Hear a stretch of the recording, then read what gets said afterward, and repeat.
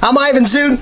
You know me as Clipper Guy, and this is a Clipper Guy dual texture fade brush. We call it dual texture because it's a rectangle. It's got a long axis and a short axis. And if you rub your finger the long way and the short way, it feels different.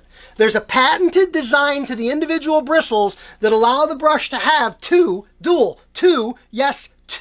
completely different textures. In this video, let's talk about the short side, the short way, along the short axis. The bristles feel soft.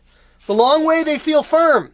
The short way, they feel soft. The soft side is for what we call clearing clippings. When we're clipper cutting a fade, when we're fading a fade, and we're cutting and clipping and we're cutting and clipping, we're literally creating hair powder.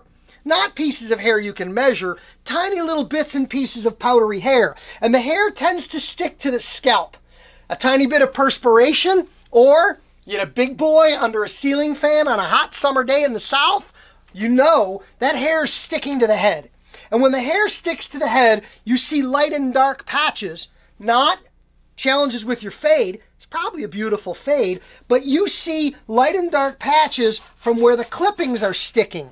And the short side of the brush is for clearing clippings. You wipe. So you've got your clipper, you're using your adjustment lever, you're fading and clearing clippings, and fading and clearing clippings, and fading, and using the short side of your dual texture fade brush to clear away clippings. Can't cut what you can't see, and you can't see what you've cut and what you haven't until you clear away the clippings. The short side of a dual texture fade brush makes that a snap. Order up your fade brushes online at ivanzoot.com. The link is in the video description. Thanks for watching.